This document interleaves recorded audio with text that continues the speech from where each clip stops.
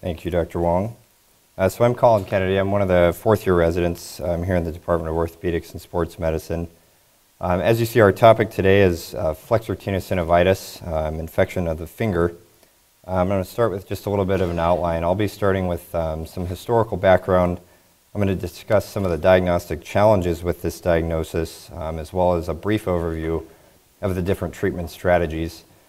Dr. Stephen Kennedy is then going to discuss the utility of the Knavel signs, how this relates to systems-based practice, as well as other clinical prediction tools used for other infections, and how those relate somewhat to how we diagnose Flexor Tenosynovitis. Dr. Pottinger is then going to talk to us about some of the microbiology, as well as role for infectious disease consultations and antibiotic therapy in these infections. Flexor Tenosynovitis represents almost 10% of hand infections in some series. There's high morbidity as well as potential loss of digit with delayed or misdiagnosis. And differentiation from other infections is essential both for safe and cost-effective hospital transfer decisions. But this diagnosis and this can be made difficult by similar presentations of pain, redness, and functional limitation of other diagnoses, such as cellulitis and abscesses.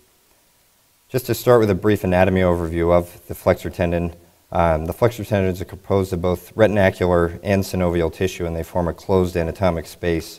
The distal end of the flexor tendon terminates near the bony insertion of the FDP tendon, or at the bony insertion of the FPL tendon in the thumb, and the proximal extents of the sheaths of the index, middle, and ring finger lie just proximal to the A1 pulleys. This horseshoe that you see up here, I'm not a Colts fan, but this is just to bring up the horseshoe abscesses that we hear about frequently that can develop when a small finger flexor tendon infection tracks through the radial and ulnar bursae and then develops into a thumb infection as well, forming a horseshoe abscess. And the reason that this can happen are that in approximately 80% of patients, those radial and ulnar bursae are continuous and thus give the potential for a horseshoe abscess to develop. Dr. Matson, in his seminal work on compartment syndrome, explained that although compartmental syndromes are usually discussed in relation to fascial compartments of the extremities, increased pressure within any closed space may be similarly detrimental. And there is one belief behind flexor tenosynovitis is that this represents a possible compartment syndrome of the finger itself. This is a study from USC where they actually took a Stryker-type device to measure compartment pressures and actually measured the digit pressures in fingers with confirmed flexor tenosynovitis and compared it to a contralateral control digit and actually found elevated pressures in all of the digits compared to its control. Further illustrating this compartment syndrome theory of flexor tenosynovitis, this is a case of a 42-year-old male who cut his finger playing a guitar string and then came into an emergency room 4 days later with all four Knavel signs present. He went to the operating room for an irrigation and debridement where both of his digital arteries were actually found to be thrombosed and ended up developing distal necrosis of that fingertip. So the authors of this paper actually postulated that the increased tissue pressure and reduced venous outflow may have actually led to a compartment syndrome type of picture in this flexor tendon infection. Although hematogenous spread is described, most of these infections result from a penetrating injury such as a sharp object, an IV drug use needle, or even an animal bite or human bite. Dr. Alan Knavel founded and was named the chairman of Northwestern, their Department of Neurosurgery, in the 1920, and his seminal work on hand infections described what we commonly know now as the Knavel signs, which are the 4 physical exam findings that we frequently use to diagnose these infections. In his original work in 1912, he described exquisite tenderness over the course of the sheath, flexion posture of the finger, and exquisite pain on extending the finger.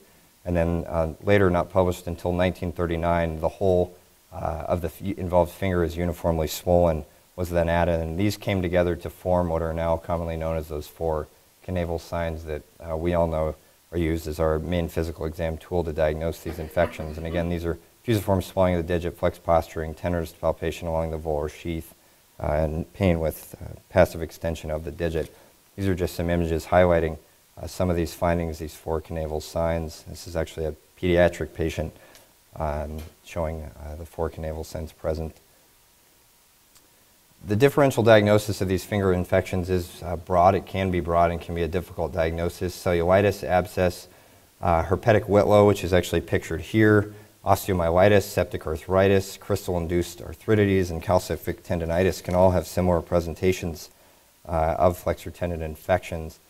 And the challenge is that these 4 physical exam tools that we use are the primary clinical tool to diagnose flexor tendon infection, but they have not been validated, and to date nothing has really ever been shown to be any better. In addition, labs and imaging are relatively nonspecific, and we still don't really know if one canaval sign is more sensitive or specific than the other signs. In addition, there's some subjectivity with the canaval signs. What exactly is fusiform swelling? Is there a size cutoff? And what really defines volar tenderness to palpation along the flexor sheath? If you have dorsal tenderness with volar tenderness, does that still count as having volar tenderness and that canaval sign present? So there's some subjectivity in these that hasn't really been hashed out in the literature as to the true definitions of what each sign is. Just to illustrate that this can be a difficult diagnosis, I have a couple cases to quickly present. This, if you can imagine, it's from an emergency department provider, who's 3 hours away at a different hospital. There appears to be an area of fluctuance on the dorsal finger, but the whole finger is quite swollen. The patient is holding the digit flexed. He has a lot of pain when I extend the digit or palpate anywhere on the finger. Should I be worried about flexor tenosynovitis? And I think you can imagine, especially without seeing the digit and getting to examine it yourself, these kind of conversations, especially when it involves a potential hospital transfer, can be quite difficult. Just from hearing that on the phone, this could represent this, which is a potentially small dorsal abscess or paronychia. That could represent this, which is a dorsal hand cellulitis, or again, it could represent a full-blown flexor tenosynovitis appearance.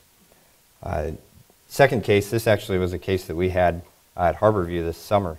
69-year-old male came into the emergency department with 3 days of severe middle finger pain, no recent history of penetrating trauma. He actually had some drainage from the volar middle phalanx region that was sent for gram stain and came back as calcium pyrophosphate dihydrate crystals. His CRP was extremely elevated at 101. He did have a history of gout, but he had all 4 canaval signs on physical exam.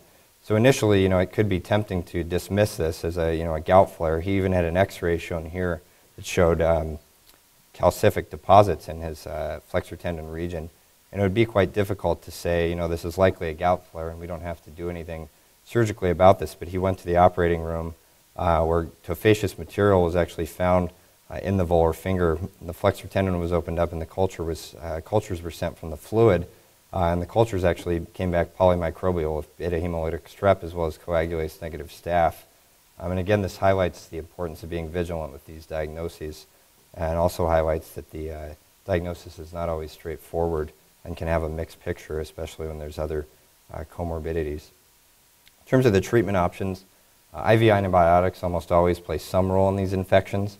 There's also a described role for IV antibiotics alone and without surgery if these are caught very early.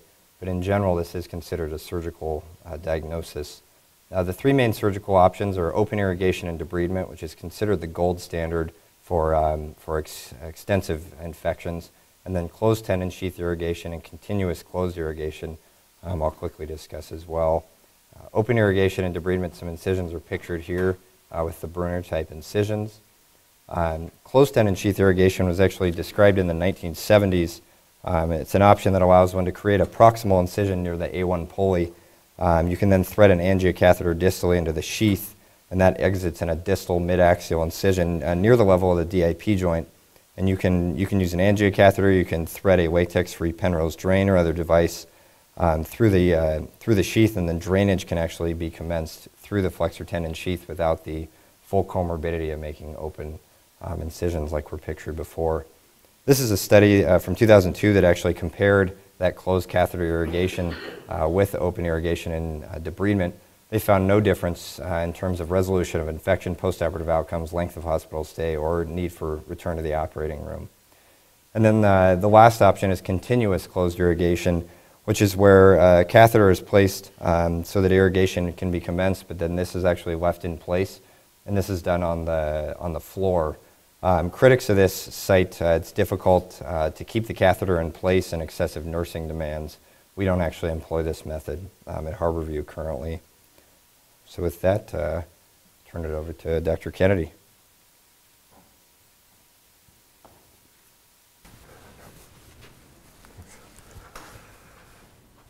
Good morning. Thank you, Colin. Colin should be congratulated. He's done a lot of work for this topic, not just for the Grand Rounds presentations today, but for his classifications and brief article in Core, and also, as Dr. Huang mentioned, his work on the study that he'll be presenting as one of the top five papers at the Residents and Fellows meeting at the end of this month. As I prepared for this presentation, it made me remember my 4th year of residency, and it was around this time, September of my 4th year, that I was doing a visiting research rotation with David Ring at Massachusetts General Hospital, and I was invited to Journal Club over at Jesse Jupiter's house, and I was really excited about it because everything he's done in orthopedic trauma and in hand surgery. But one comment that really stuck with me was that after we reviewed the journal articles, he turned to us and said, "I'm sick of you young guys doing studies about things we already know." And what he was trying to say was that, in many cases, he's talking about new randomized controlled trials and systematic reviews on topics where he felt that these questions had already been answered with a lower level of evidence. And so I wondered what Dr. Jupiter would think about us studying a topic like the diagnosis of pyogenic flexor tenosynovitis, which Alan B. Cannibal published over 100 years ago. With keen observation and good writing, he was able to tell us that if someone has flexor tenosynovitis, their finger is going to be diffusely swollen. It's going to sit in a semi-flexed position. When you passively extend it, it's going to hurt a lot. And when you palpate on the tendon sheath, it's going to be very painful. Because of his work, the attending hand surgeons in this room, the fellows and the residents can pretty reliably, we talked about a couple of exceptions, but can pretty reliably diagnose flexor tenosynovitis with just a little bit of experience and because of his work. Our problem, however, is a little bit less about evaluation of patients by hand surgeons in our own center, but across the US and Canada and the world more globally. Within the WAMI region, we have 25% of the surface area of the US, but only 5% of the population.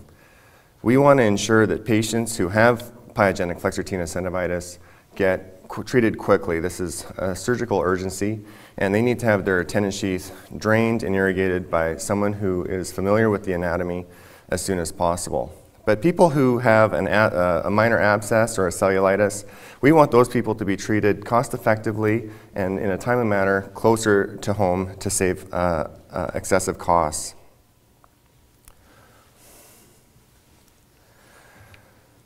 What complicates the issue is that multiple studies have concluded that many transfers also occur for non-medical reasons. Transfers are affected by the time of day, the day of the week, insurance status of the patient, how call is covered at the hospital and by what service, and the familiarity of the primary provider and the specialist with the diagnosis. In many centers, hand surgeons will provide clinic follow-up from the ER, but they won't actually provide direct ER coverage to the emergency room. Or the specialist who's covering the ER may have a subspecialty interest that doesn't involve the hand very often, and so they may feel a little bit unfamiliar. Sometimes we can have a preconceived notion that maybe more transfers occur on evenings or weekends when people can't be bothered to come into the ER. But in actual fact, most of these transfers happen during the middle of the day on weekdays, possibly when surgeons are otherwise busy seeing busy clinics or in the operating room.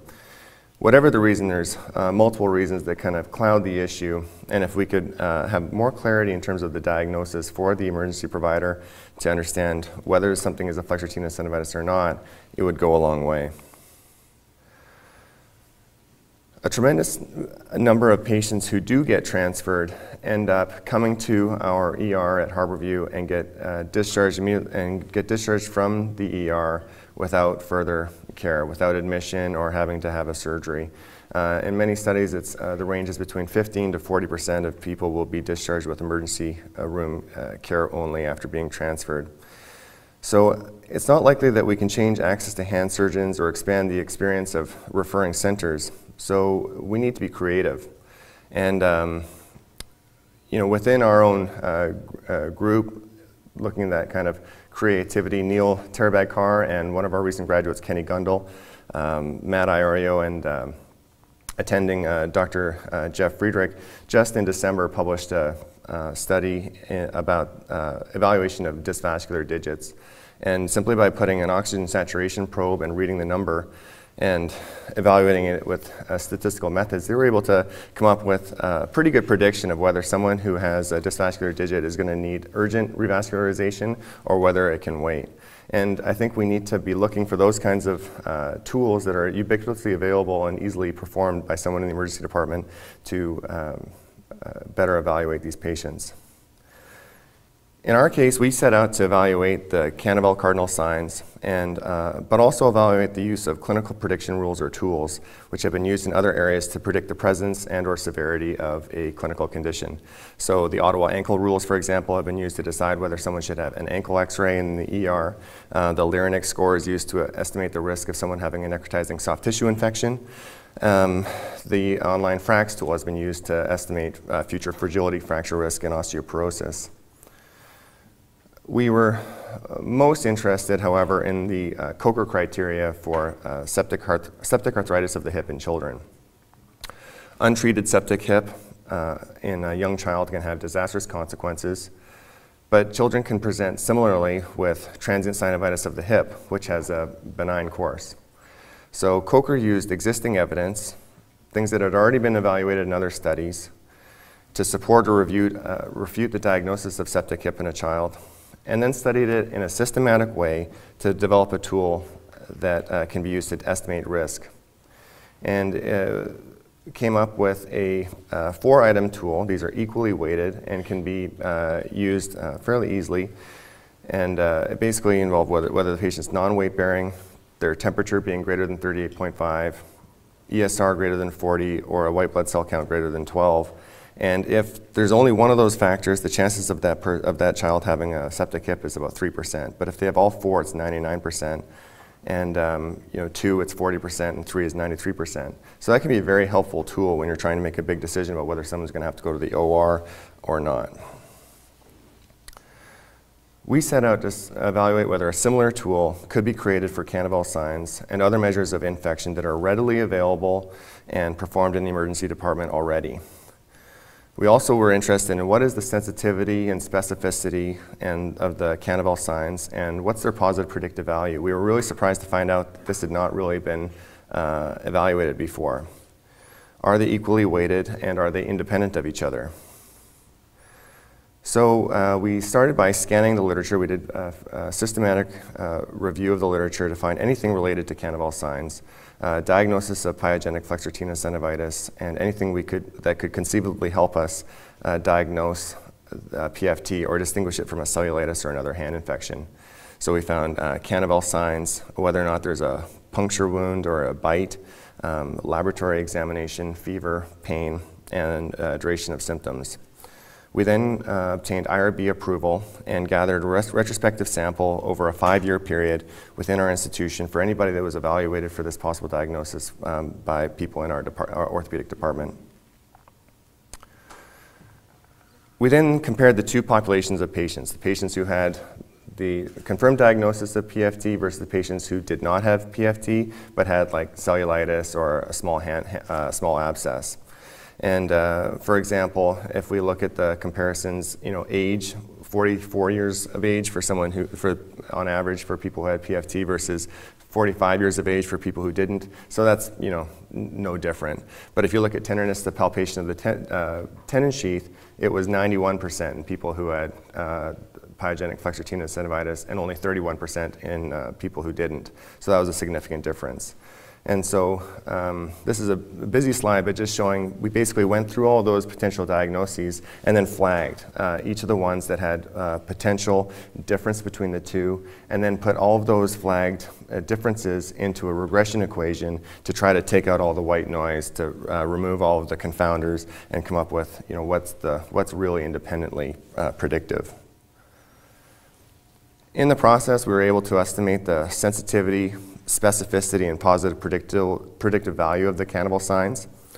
Interestingly, we found that cannibal signs have high sensitivity for the diagnosis, ranging between 91% and 97%, but actually pretty disappointing specificity, and mediocre positive predictive value, ranging between 62% and 72%.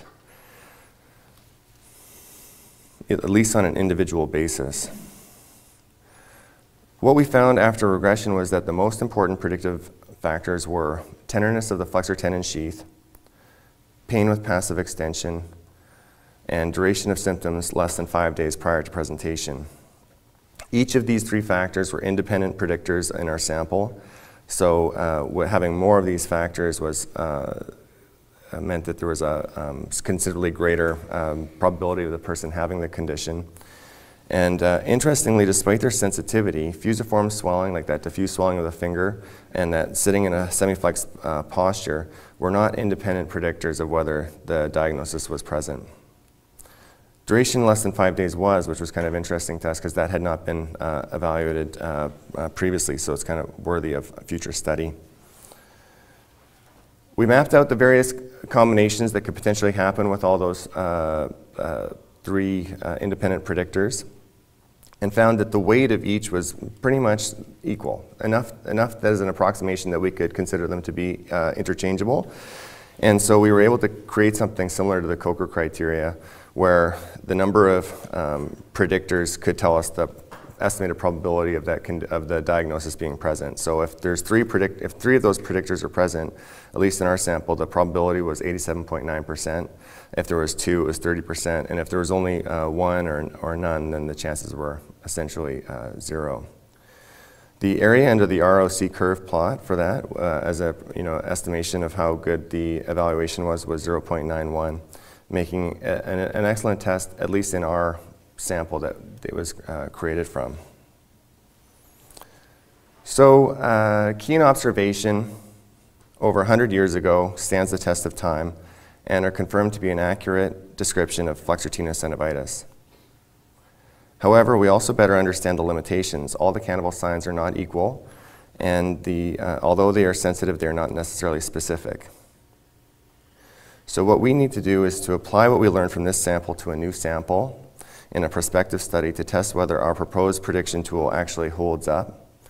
And possibly equally as important, we need to keenly observe for additional clues for the diagnosis and the severity, just like Alan Cannibal did, and continue to seek out simple diagnostic aids that can help answer the question of whether someone has flexor tenosynovitis, both here and also in our broader health system.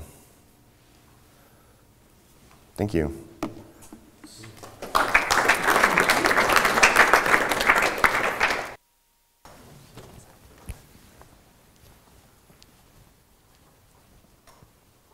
All right.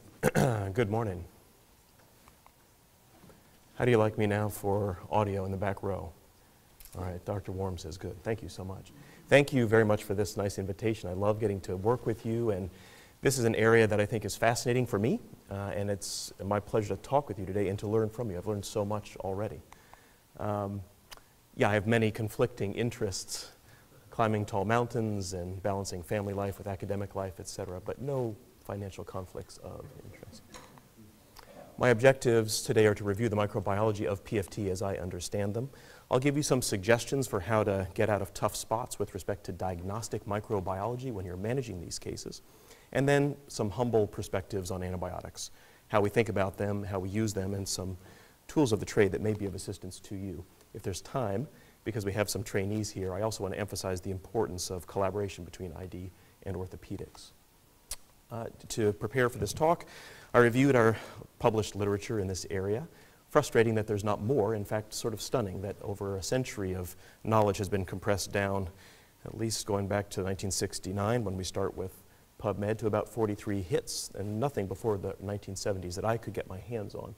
There is more that's written down. I didn't go to the original literature. I should have done that. I looked in the Cochrane collaboration. There's nothing on this topic.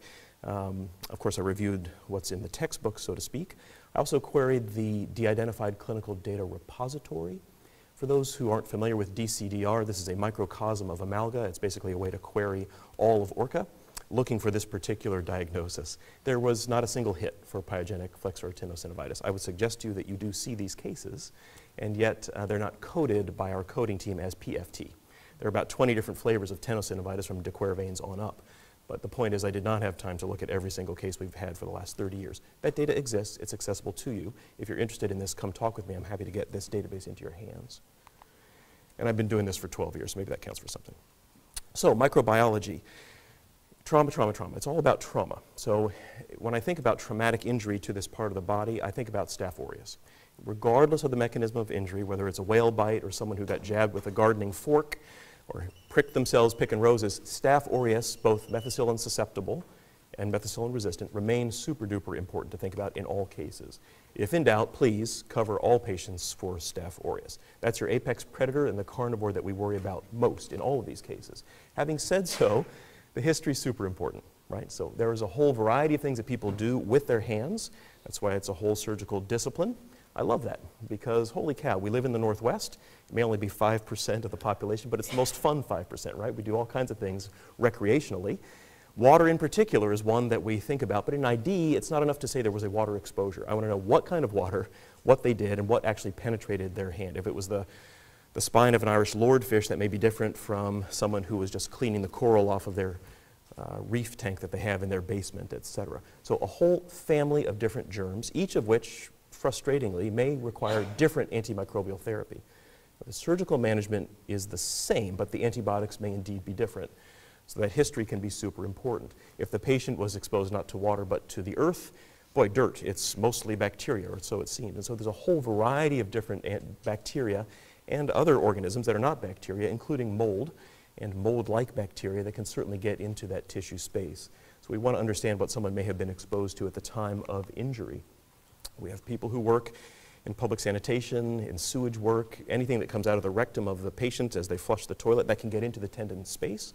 And so that requires a different spectrum of coverage with respect to antibiotics. And then, of course, there's mouth versus finger. And it turns out that mouths harbor different microorganisms as well.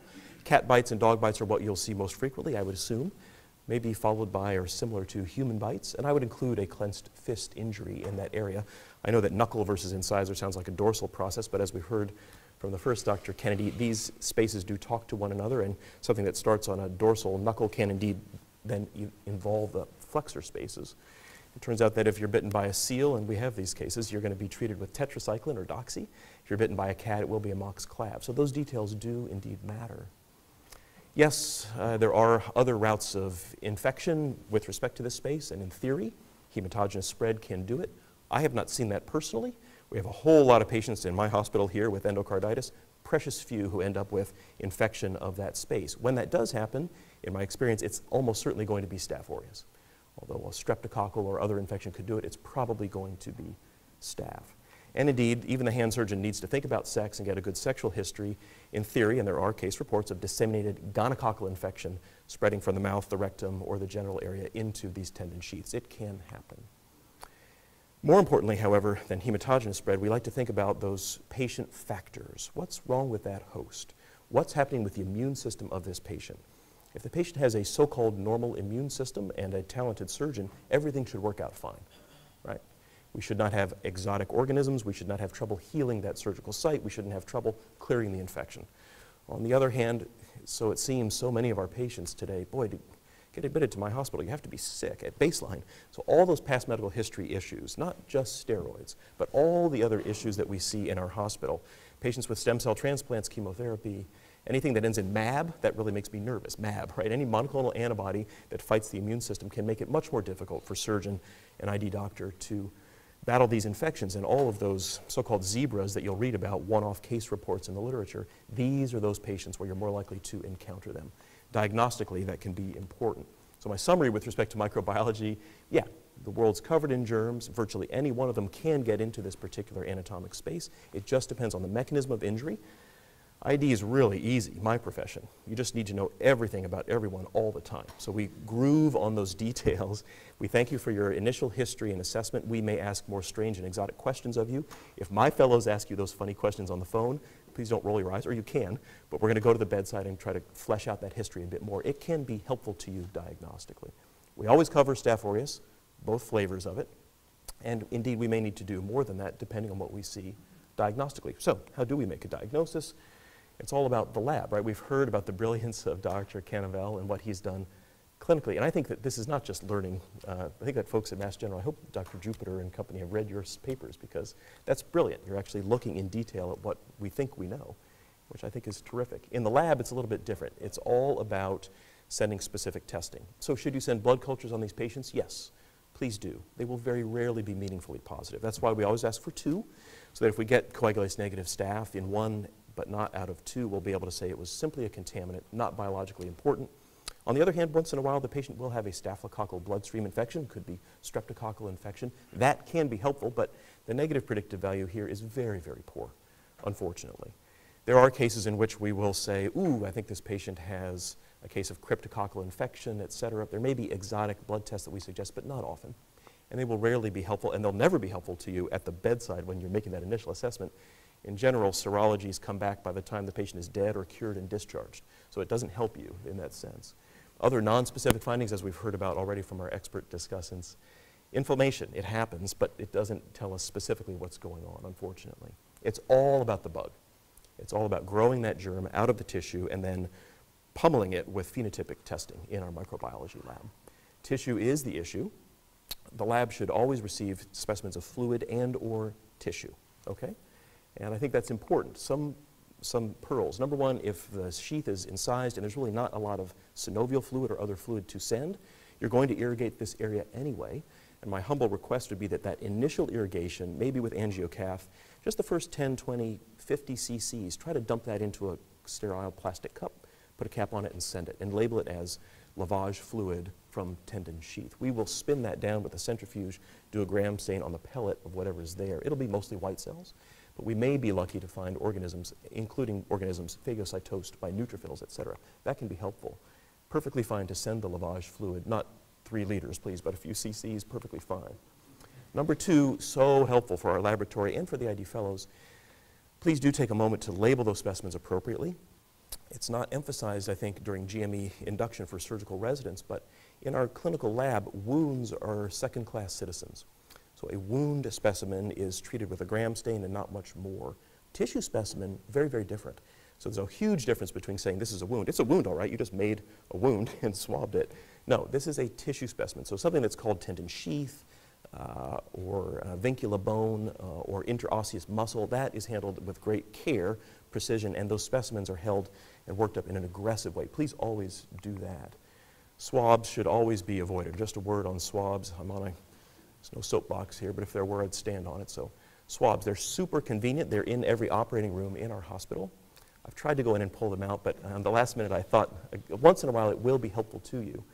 But they just don't give us the information that you want for your patient. Unclear how much burden of organism we're talking about. It's hard to even say whether this was from the surface of the skin or was it from down deep. We can never run PCR on these specimens because that goo that's in the bottom of the tube, that's sterilized seaweed. It's not got bacteria, but it has inhibitors for PCR. So I can maybe see the bug. If it doesn't grow, I can't tell you what it was because I can't run PCR on it. And it's also not as good as just sending the actual tissue. Swabs, a big bowl of bad, and in general to be avoided. I know that sometimes it's all you can reach for, but if you can, send meat or fluid, that's better for your patients and for you. All specimens should always be sent for a gram stain. That should always be done stat, so that as you're finishing your case, you can get a sense for whether we're gram positive, gram negative, or gram stain negative. There's gram negative organisms, and there's a negative gram stain. Those are different. You need to know that. They should always be sent for bacterial culture. And it's true that if we treat these patients with aggressive antibiotics, we may reduce the yield of those cultures, and that's perfectly fine. I'd rather have a patient who keeps their digit and we never really know what they had. Furthermore, unfortunately, if my drugs were good enough to get into your tendon space, we wouldn't have to do surgery in the first place. So it's what we're really trying to do with antibiotics is prevent sepsis and try to salvage the amount of, well, to treat those areas that are surrounding that tissue to prevent local extension of that infection. Always treat first, just like in any case of sepsis, and we'll worry about microbiology second. And then second of all, yep, there's other testing we may do. So AFB testing, or acid-fast bacilli, can be done. We can look for fungi as well. Put the fun in fungus, that's what we do in infectious diseases, but that's something that in general I would not propose that you send on your own without talking with us first, because generally speaking, these testing modalities will not be required. Call us like a voter in Chicago early and often. We'll be happy to work with you even as you're in the case. I may not be able to dispatch my fellow to your OR, although we always try, get in the bunny suit and see what's going on, but at least by phone we can get, based on the history, a sense of what other testing may be required. What about PCR? Molecular testing is great, right? It's on CSI, it's on TV. Why don't we test everybody by PCR? The key with this test is that it's expensive, and unfortunately the information that comes out may not be as helpful to you as you might think. Now, all tissue specimens are meant to be held for 21 days. In my own personal experience working in the lab for a long time, I've never seen them chuck anything before a week, and they usually are pretty good about a 3-week hold for all specimens. And that means that if our initial workup is negative, we can always, yes, add on PCR post hoc. That's perfectly fine. We will take care of that for you. It's a bit of an issue to add on that molecular testing. We're happy as your consultants to take care of that. We will go to the laboratory and make sure that it is right and proper. You should understand that people send their specimens to us from around the world, and certainly nationally. So UW micro molecular testing is the best there is. You're not getting second class. It doesn't have to go to Mayo Clinic, et cetera. They often send stuff to us as well. So the quality of the information that you get is as good as it can possibly be, but unfortunately, if you amplify some environmental bug or coagulase negative staph, you may not know for sure that that's what was in there deeply in the tissue itself. And furthermore, we don't always amplify something up because the organism burden may have been low to start with. And it costs about $1,000, so we try to hold off on that unless absolutely necessary. In summary, regarding microbiology, tissue is the issue. We want to label them accurately, and we want to avoid swabs. There may be other testing that we will propose. It's the early results that can guide your early therapy, and certainly with phenotypic testing, we can focus and narrow that coverage, hopefully to PO and hopefully off your service and home. Very important to think about this. Speaking of which, how do we handle antibiotics? So I just wanted to get this out on the table initially, right? So this is a surgical disease. The cornerstone of management has always been, since the brilliance of Dr. Canavel, surgery, right? We've known this since 1930s and before. But there still are questions, although I think that's still true today. What is the best technique? We've heard from the first Dr. Kennedy, we have open techniques and we have angiocatheter-directed techniques. And I think, as you've heard, it's possible to choose one or the other. I'm not clear that I understand the answer. I love the idea of an open lavage and debridement because we know what we're dealing with. When the finger is closed, I think there's more uncertainty, put it that way. That's my non-surgeon's opinion. What do we use to irrigate, by the way? Right? So I love normal saline. The OR tech should hand you normal saline that is non-bacteriostatic. There are ingredients in saline that keep it better on the shelf for long periods of time, but of course that's going to reduce your yield for culture. So if possible, please make sure that the nurse or scrub tech is handing you non-bacteriostatic normal saline. Whether you add antibiotics into that saline is entirely up to you. Most of my colleagues think this is a terrible idea, there's no evidence for it, and after all, we're going to get the patients, that's why we have veins, right, to hook up to IV antibiotics. So why bother putting antibiotics into the lavage? My sense is that once those initial specimens are sent, so that initial washing should be with truly just saline to get that to the lab. And after that, it doesn't matter to me so much. I'm much more fast and loose with lavage antibiotics. I know that it sometimes makes the surgeons feel better, and it may make a difference for rapid killing power. The point is, it probably does not matter. Saline itself is probably perfectly fine, and if you choose to add something on top of that, it should just be something that's relatively non-toxic. Vancomycin is one of those. Cefazolin is another one of those. Perfectly okay to use. Should we use this as adjunctive therapy, or should it be total therapy? So I'll just put it up there. It sounds like heresy, right? Should we treat with just antibiotics alone and not operate on these patients? There are case reports of success. I've read them as part of my literature review. You could well imagine that that would happen. I would put it to you that there might very well be some diagnostic uncertainty. There are hand infections and there are hand infections. And some patients who get better with antibiotics may not indeed have had PFT.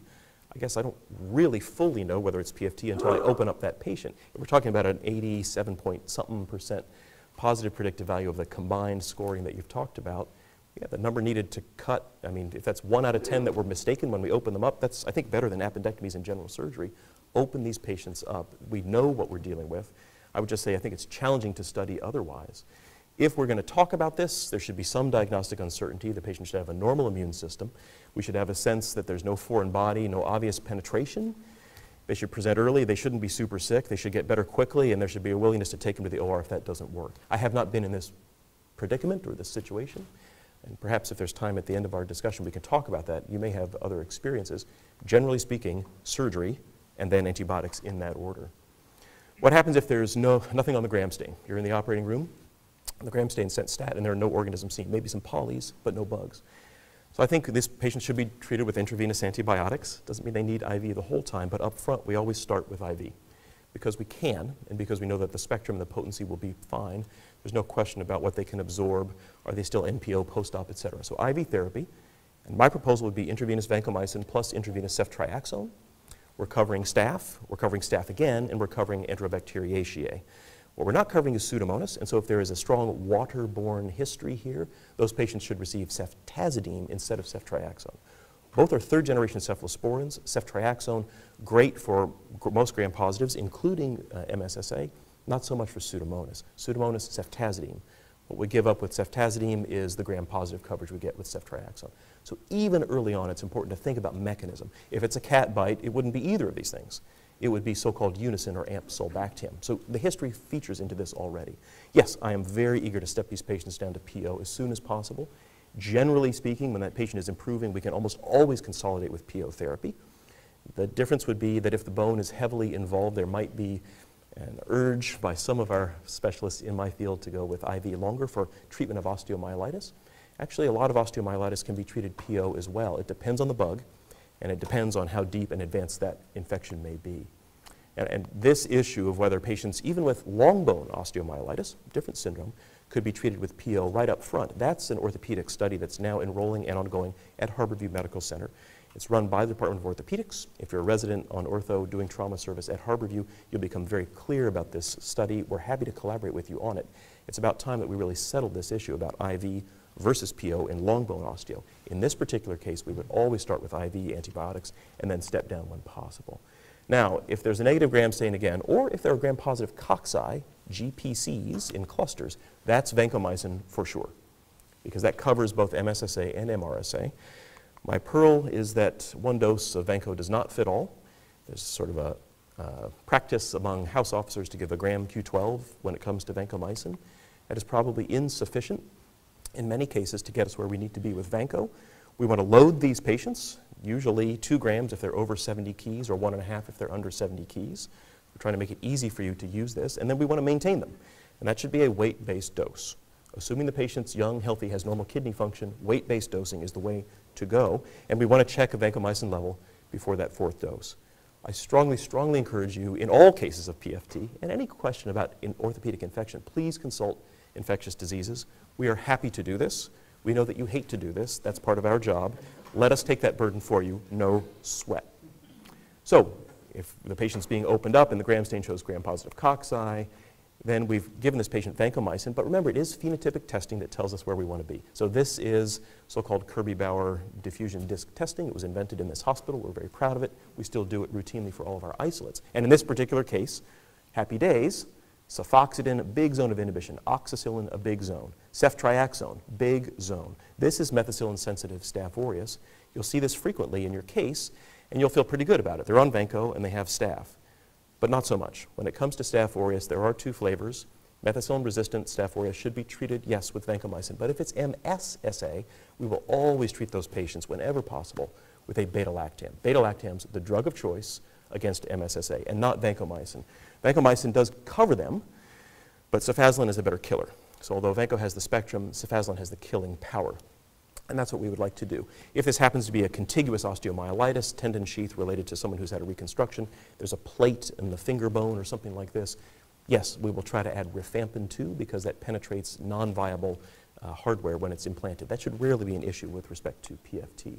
On the other hand, if we do this and we see this microorganism, this is a gram stain from a knee, actually, that a patient I took care of with Paul Manor. But this is strep, right? So it's a different issue.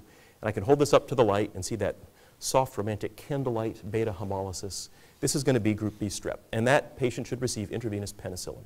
Or for ease of dosing, perhaps ceftriaxone, fine, but certainly not vancomycin. On the other hand, if we do the gram stain and we see this, doesn't project super well, but these are relatively long, delicate-looking gram-negative rods. Holy cow, if the culture in particular has that green look, this is Pseudomonas aeruginosa. And in fact, this is the kind of pseudo that I love because you can hardly even see it. The zones of inhibition around those discs are huge, a pan-susceptible friendly, cipro-susceptible strain of Pseudomonas. We don't see that so much, right? We often see something that looks more like this, where the growth comes up closer to the disc. Ciprofloxacin, I'm sorry to say, not going to work out for this patient. This is a multi-drug resistant Pseudomonas, and it'll be parenteral therapy. So again, not just the ID, but that phenotypic testing can be so important for stepping down and deciding what to do. And there's other things that can come out too. If it's Cryptococcus, we'll give them fluconazole. If it's a case of Mycobacterium, it's a big bowl of bad. We have to decide if it's TB or otherwise. The answer to the question of microbiology and antibiotics is it depends, and we thank you for working with us to get high-quality information into the lab so we can get you high-quality treatment data out of that. How long do we treat? Yeah, I don't know. Medical school, you learn what infections are. Residency, you learn how to start antibiotics. ID fellowship, let's refine that regimen, make it more elegant. And then there's faculty life. The rest of your academic life to figure out when to stop. It's the hardest question in my profession. I will tell you that the trend overall in all of ID, not only orthopedic, but elsewise, is in general we're trying to treat with less. We have picked durations, because we like football, we picked football scores, 7, 14, 21. Like, we don't know how many days these patients should receive, frankly. The data set is poor. I think the answer is it depends. And what we need to hear from you is how was the operating room? Was debridement satisfactory to you? Was the washout good enough? Was it what you expected to see? How much tissue necrosis was there? And how's that patient's overall postoperative clinical response? We have not done what you have done with respect to the prognostic signs, with respect to understanding the timing of reduction of swelling, erythema, ESR. I could imagine a study looking at this. We have not, to my knowledge, done so. But in general, if patients do well and they respond as we think, we know what we're dealing with, yeah, a week is probably perfectly fine. At the end of a week, the patient's wound will not be healed, they will not be fully comfortable, but the bugs are gone. It's about healing and inflammation. On the other hand, if the patient's bloodstream was positive, we treat them for 14 days. I like to treat them for 14 days after they turn negative, although there's controversy there. Certainly if the bone is involved, then we go for 6 weeks. If it's tuberculosis, we go even longer. It depends. So if we give you different answers on different consults, please understand that's not because we're fickle, it just sort of depends. And yeah, we're fickle. So in the last few moments, I'll say to our house officers, the pearls for collaboration between ID and orthopedics. We're not very smart in ID. Every patient is seen through the lens of 3 different perspectives, right?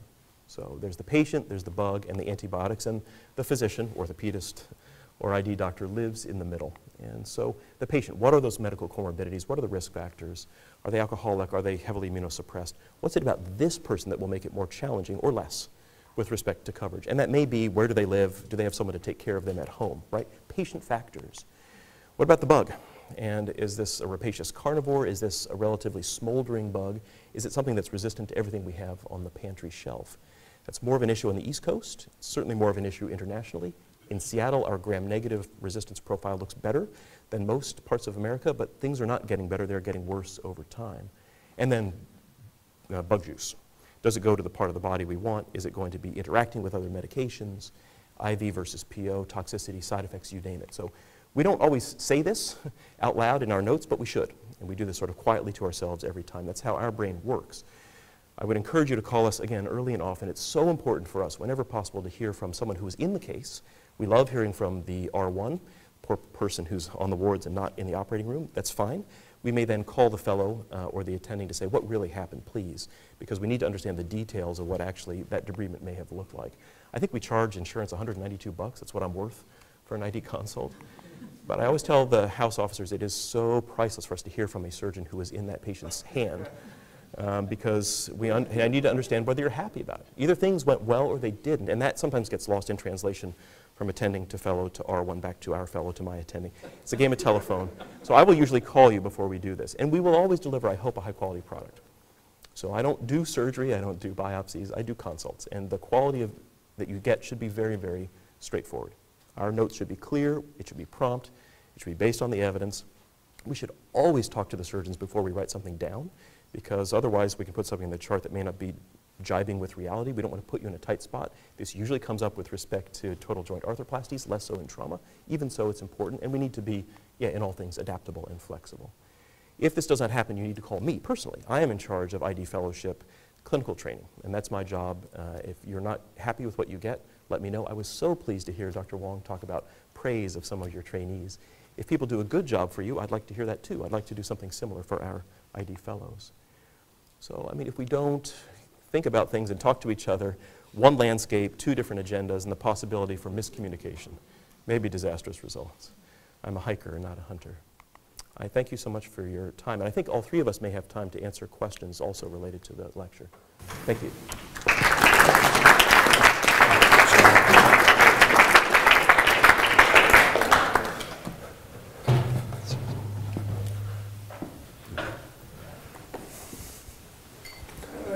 I have a question for the Kennedys. The question is, every ER now has ultrasound, and we also have telemedicine. Is there an additional information that you can see of the tendons and sheaths with that combination? I think, that's one thing that we're interested in looking at, particularly the ubiquitous use of cameras, even on cell phones, but maybe in a more organized way of telemedicine. And so I think to start off with, we should take a ton of photos of flexor tenosynovitis and some pictures that are not tenosynovitis, and then have people evaluate them and see what they are just based on what they look like, and that would probably go a long way and be easy, and probably get access to places that are in a wider geographic area. Should there be fluid seen along the extent of the tendon if you had ultrasound? Yeah, I mean, it would probably. We heard that it's expanded. There's pressure inside there, so it would be increased in size. It would be painful for the patient, and you would be, ultrasound tends to be very operator dependent, so it may not solve the problem when we're looking at places where they. It depends on how comfortable that emergency physician is going to be putting an ultrasound probe and what kind of ultrasound probe they have. They may only have one that's good for getting IV access or something, and so they may not get detailed evaluation. But if there's a radiologist there, then it might be able to do that. I think that would be definitely something worth looking into as we do more of this. Dr. Pottinger, just from a practical point, I take this piece of tissue, I put it in this cup, and it sits in this cup, and by the time it gets to the lab, it's kind of like a small potato chip crumb. How do I get that? I mean, when is a small potato chip crumb? Is it still going to grow a bacteria? Yeah, thank you. So the question relates to the viability of a specimen, especially if it's a small scrap of tissue. And after all, you're not going to carry a whole limb down, I hope. So inoculum is everything. The more tissue we get, the more bugs that are on it. The viability of the bacteria, however, if it goes into a dry, empty cup, and that is what I suggested, not with saline in it, yeah, perfectly fine. At this hospital and at Harborview, the turnaround time will be perfectly fine. The germs, unfortunately, are absolutely happy to survive in that kind of an environment. There are some germs that are exquisitely susceptible to atmospheric oxygen, the so-called anaerobes, including some cases of fusobacterium and others. They're rare. We do sometimes see them in this injury, especially against human mouth versus finger. But even in that case, we should be able to grow it. And if we have the tissue, we can extract and run PCR on it later. The good news about those cases is they're usually very amenable to antibiotics and washout. Those patients should get better. It's perfectly okay, yes, to send it down in a dry cup. Good question. Yeah, a follow-up to that. Children's, I was putting chunks of bacteria, chunks of tissue into the swabs and sending them, thinking that they could work with them. And they called me and said, "We can't cut these open and get your chunk out. You need to send them in a cup." So, changed our practice there. Thank you for sharing that. One other comment: I love that you distinguish between sensitivity and positive predictive values of tests. We have this issue. With the hip, with the Coker criteria, we've got all 4 Coker criteria. We must have a septic hip. Well, you can have a necrotizing fasciitis, the groin, and it'll look in the same way. So you still have to think about what the possible breadth of the differential is, and not just ascribe it to the one diagnosis. Right. So thank you. Thank you. One of the questions from Harborview was, can you ask Dr. Pottinger about double coverage for staff? So i.e. PO Bactrim plus Keflex for non-surgical or post-op patients, not necessarily FTS, with MRSA risk factors. Does this ever make sense? And do you have any recommendations or not about the use of PO Bactrim and Keflex at the same time? Sure, yeah, thanks. So the question relates to not just PFT. So when it comes, it's sort of along the lines of what I was mentioning before. It's the sulfa in that scenario is analogous to the vancomycin we would use intravenously. They're designed to kill MRSA. Trimethoprim sulfamethoxazole or Bactrim susceptibility for the MRSA at both Harborview and UW is approximately 85%. It doesn't always work, but it often does, and it's a great empiric option that's free in PO. So we love that, and yet at the same time, not as impactful against MSSA. So if, like I mentioned before, sort of like IV cefazolin, what we would typically use if we knew that we had a patient with MSSA infection and they needed IV therapy, we would always step them down to a PO ceph, such as cephalexin or Keflex. So if you have some diagnostic uncertainty, pyogenic infection, it's incised and drained. Look, in most cases of soft tissue infection, incision and drainage is enough, and there's no PO mop-up required whatsoever. But let's say it's an appreciable surrounding cellulitis or the patient's an abnormal host, you do want to mop up with something PO, then we try to cover for both.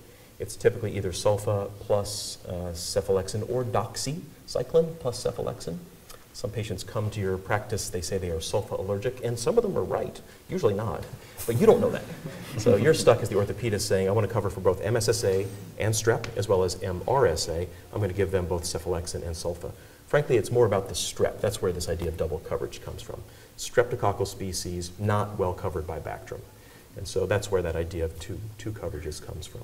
If it's pyogenic, it's almost always staph. If it's a cellulitis, it's almost always strep. So it's usually easy to tell, but I get it. Sometimes it can be difficult to say. It's a good question.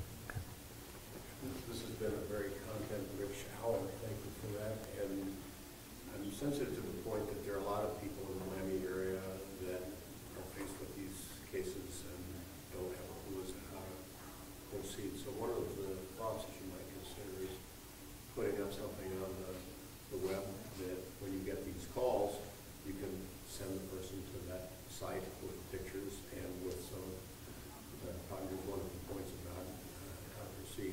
Because putting ourselves in the shoes of the person that's up there in, sick or better still no or whatever, what they'd like to do is to have some algorithm to follow. And obviously we need to be careful that we're not managing patients that we haven't seen, but you can say considerations for the evaluation management of this diagnosis. And respectfully, I'd suggest that our school has a real opportunity to provide those sorts of guidelines that people can use, because when you think about what it must be like to be a primary doctor or a nurse practitioner out there without a clue, your net reflex is to want to send the patient.